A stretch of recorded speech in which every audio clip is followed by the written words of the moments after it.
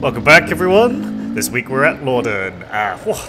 Good job, Lucas. I mean, that was not his first time doing that. You'll see that later on. So, this is the traditional inaugural ride of my riding group. We always come to Lawden for the first ride of the year as the group together. I know I've done Burnt River and then I did the Beagle Bash. But yeah, we came to Lawden because we always come to Lawden. I think it's like one of the first places we all met and, like, you know, decided to just do this as like a tradition now. And this week we have myself, Lucas, Chris, Derek, and a guy called Yan. I feel like I missed someone else. Oh, Darko!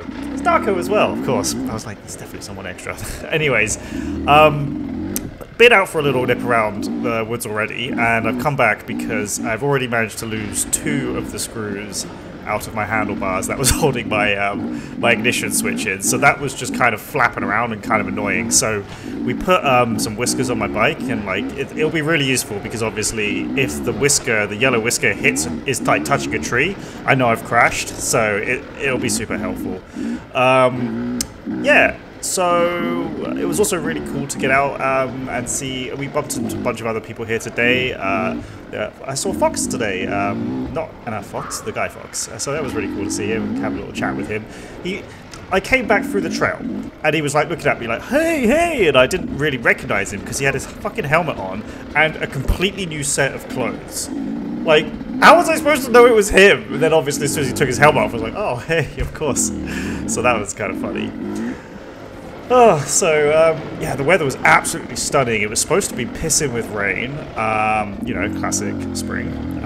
But then we saw that the forecast changed from 10 mils of rain to sunny, and it was like meant to be 17 degrees, but it was actually 26 degrees. It was so hot, so nice. The dirt was perfect. It couldn't be a better day to go riding. It was so good out.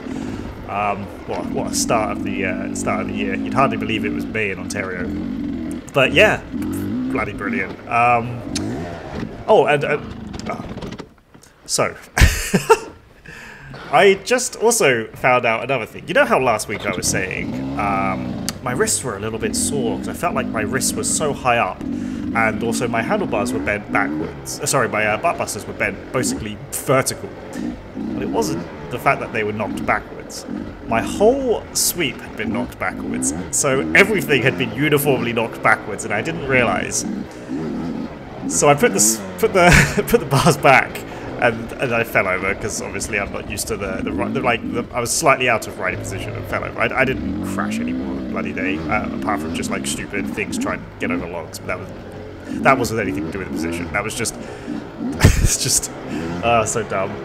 But anyway, I also lowered the controls a little bit because they were still what I thought was a little high, and it's good to say that the day after I have absolutely 0 wrist pain, although, you know, I did quite a few kilometers less because obviously it's a trail ride and we're just goofing around. I also fiddled a shitload with my clickers, just reduced the rebound there because I put it up and then I was like, it's kind of pogoing me a bit, I'm not going fast enough. So I put it back down. So we just got Darko ahead. Played around in this bit. Oh, didn't fell off that. Oh, and talking about another thing that was missed from the Beagle Bash. So there was quite a bit of drama at the start before the race. I went and got my bike all done, sound checks and all that, and I came back and I was like looking underneath it and I was like, why is my bike pissing so much fuel out? I started panicking a little bit because I didn't know what to do, and this never happened before. And Vanessa and her husband Ryan were stood next to me, and they were like, "We know Kevin. We'll go get Kevin. We know where he is." And they brought Kevin back. That was a quite a fun job there. Sorry. And yeah, so they went off and got Kevin. He came back and did his magic. Oh, hang on. This is Lucas's first attempt. Bloody ran me over. God damn it, Lucas. Had his all the cool crew. There goes Chris, Yan, Derek, and coming up the rear, Darko. Yeah. Anyway, so they went off and got Kevin, and he led the bike over, and he started whacking it with my spanner. and whacking the carb because the carb float had been stuck open. I've never had this happen before, so I didn't know what to do, and I now know. Leave the bike open, whack it a shitload, and if it's still not good, like let the screw open a little bit and whack it some more, and eventually it'll unstick itself. So that was a shitload of drama at the start before the Beagle Bash. I was freaking out, but thankfully Ryan and Vanessa knew where to go. They who to go get to resolve that problem. Although I'm pretty sure they could have fixed it themselves, because they were like, oh yeah, I knew exactly what it was. It's like, but well, now I know. Bloody ethanol. So Jan decided to Superman here. I didn't realise he hit that ditch just that I just passed, and he landed this far. Bloody hell.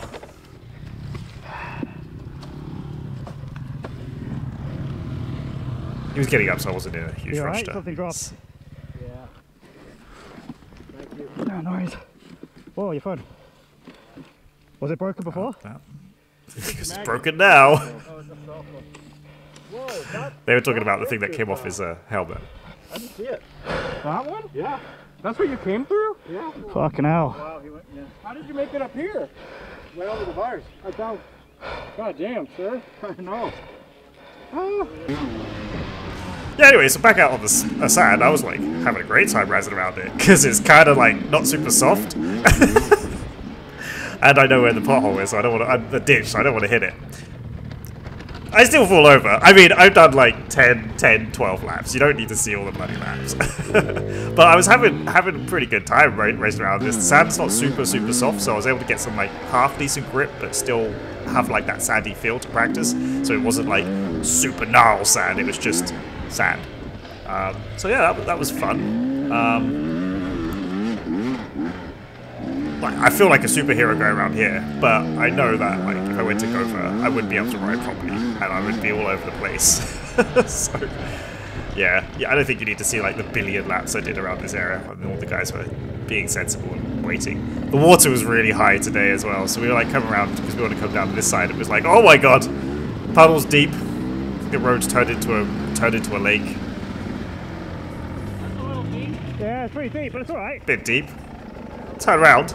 How fast did you go through? Darko is absolutely dripping. He fucking sent it through that.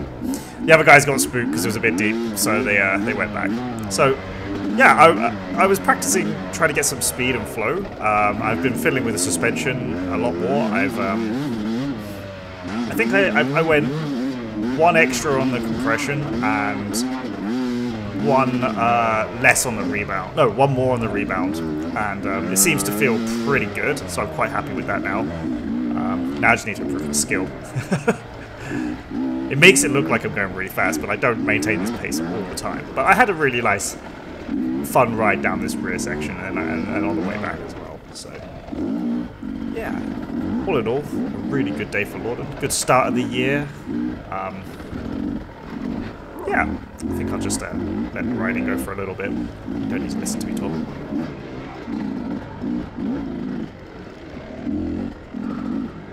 Oh, one other thing. At this point, I had totally fallen over on a rock that I was trying to jump over, and I may have snapped my gear shifter, so I'm just stuck in third. I do change gear, but it's just less than I would normally.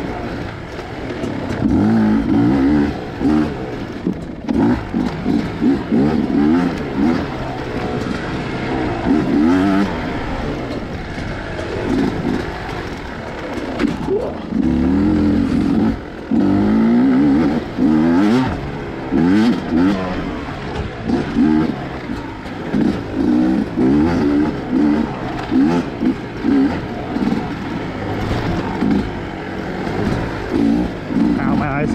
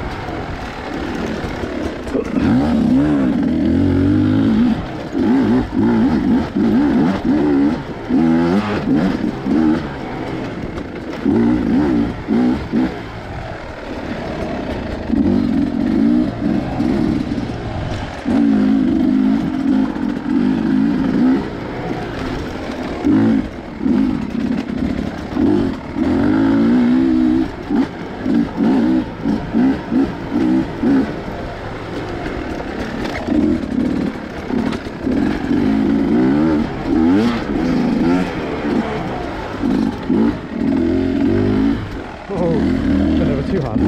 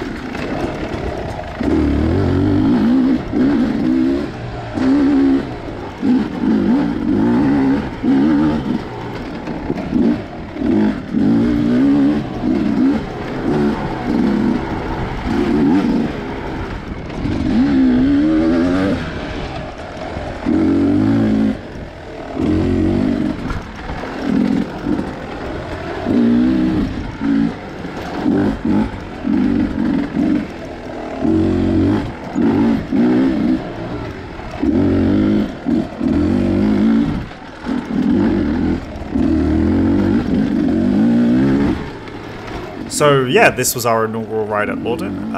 Good start to the year of 2024, my 4th riding season. Yeah, I think that'll do. See ya.